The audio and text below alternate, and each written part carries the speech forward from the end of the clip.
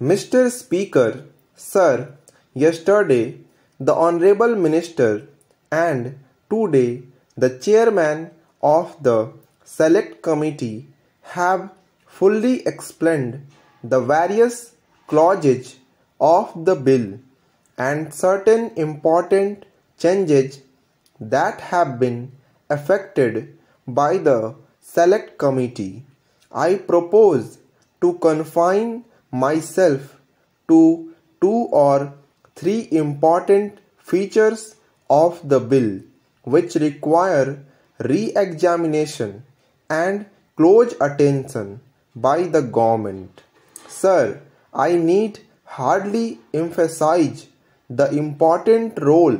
which the electricity supply undertakings play in the national economy of the country.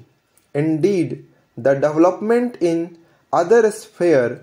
depends upon the full development of the supply of power, and this bill is of vital importance, affecting as it does the development of electric supply undertakings in the country. I am focusing attention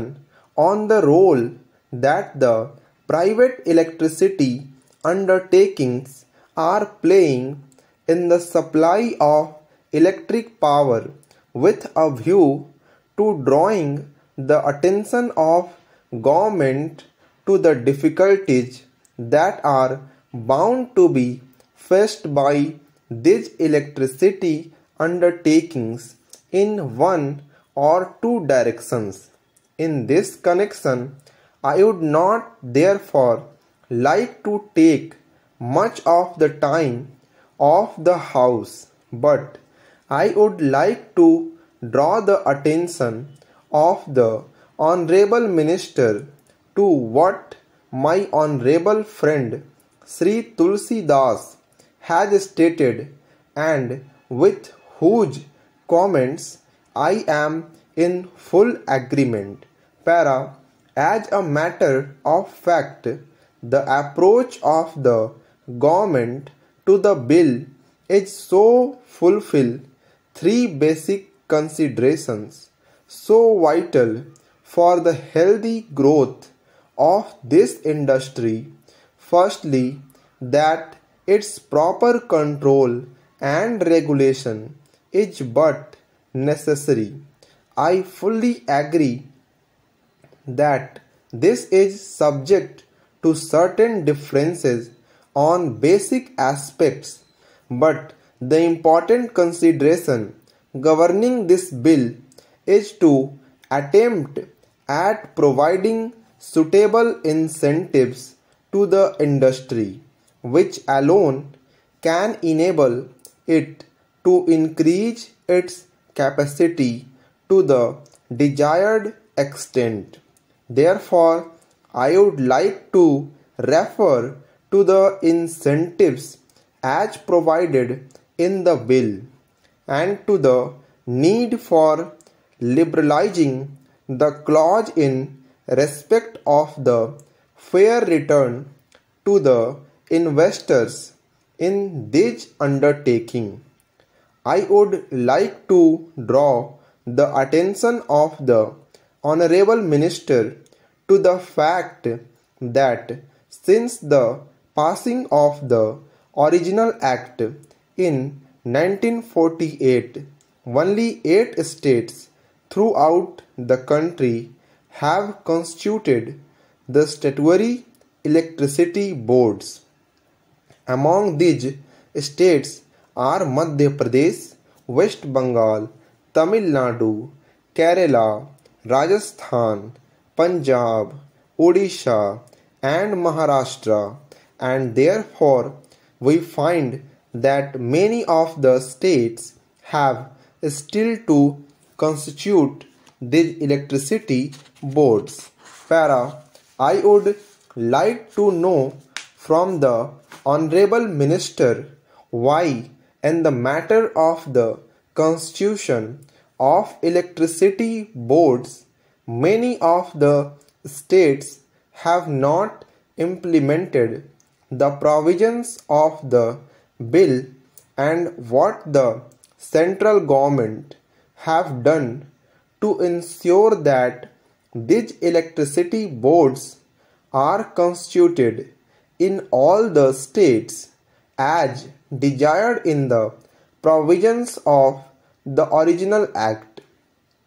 Perhaps it may have been the problem of taxation which some of the states may have in view while not proceeding with the constitution of the electricity boards. But whatever might be the reason, and even as far as this question of taxation is concerned, the central government may have to lay down some sort of subvention or such other assistance as is found necessary. I think that this matter of the constitution of the electricity boards throughout all the states is of vital importance and should be looked into by the central government to ensure that necessary steps are taken in the remaining states for the constitution of these boards. I would now like to say something about the deferred taxation reserve about which the Honorable Minister yesterday said that the amendment regarding this has been brought forward at the instance of the Federation of Electricity Undertakings. The whole complication arises due to the fact that the provisions of the Income Tax Act and the provisions of the Electricity Supply Act are contradictory to each other, while the Income Tax Act, with an accelerated depreciation